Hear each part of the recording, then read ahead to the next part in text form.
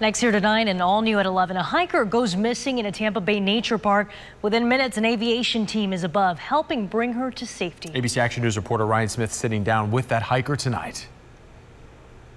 While Libya Marsak's husband is at Moffitt Cancer Center in the fight of his life, she often hits nearby trails for some fresh air. Surely within an hour, I'll be in and out. After a couple of hours hiking Sunday night, I wanted to choose a park that was local and also that had high security because I'm alone. She wanders into nearby Flatwoods Wilderness Park onto a trail much longer than expected. I was nervous. Darkness falls, fear creeps in. The experienced hiker is lost in the woods. Call 911, let them know where I am, so somebody knows where I am, and then they can find me. This is a big place. Flatwoods Wilderness Park equates to about 5,000 football fields. The Sheriff's Office Aviation unit tracking her movements from above, able to spot her simply because of a light on her cell phone. Waving, desperately waving.